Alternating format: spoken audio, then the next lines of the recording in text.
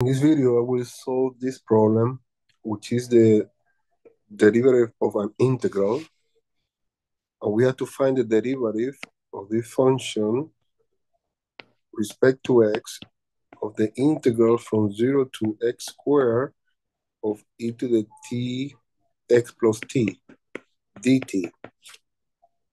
Here we have to be careful because we have t and x inside there. Now we can say that x is a constant in the integral. I mean, we have to, and we can put the constant out, but we have the derivative respect to x of the integral of from 0 to x squared of e to the t times e to the x dt, and x, e to the x can be outside the integral. The derivative respect to x of e to the x times the integral from 0 to x squared of e to the t dt. And now we have to do a product rule here. The derivative of the first is e to the x times the integral, the second, the integral from 0 to x squared of e to the t dt plus, now we did the derivative of the first, which is e to the x. Already we did it, I mean, e to the x, and now we have to do the derivative of the integral, and we're gonna apply the fundamental theorem of calculus, which is gonna be e to the x evaluating x squared times the derivative of the limit of integration times 2x. Now, this integral is very simple to solve because the integral of e to the x. Now we have to evaluate e to the x, the integral of e to the t is e to the t, but we have to evaluate that in between 0 and x squared, and we're gonna have e to the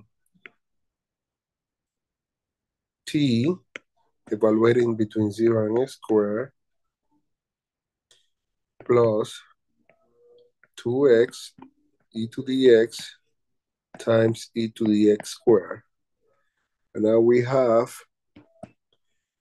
e to the x here. This is going to be e to the x squared minus e to the 0, which is 1, plus 2x times e to the x times e to the x squared.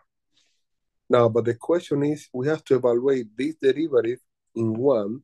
We have to evaluate this in 1. On the first derivative of h in 1, we're going to replace every x by 1. Do we here? We have more space. It's going to be e to the 1, which is e. E to the x 1 squared is going to be e minus 1 plus 2 times 1. E to the 1, which is e, and e to the 1 squared, which is e also. And we're going to have e times e squared. E times negative 1 is negative e, plus 2 times e is e squared. And then we're going to have, combining like terms, we're going to have, this is e, and then we're going to have 3e squared minus e. And let's see which one is the answer there. The answer is e. People get confused because they start applying the fundamental theorem of calculus without considering that e to the x is a constant respect to t, and they don't do the product rule. I think 50% of people have this wrong.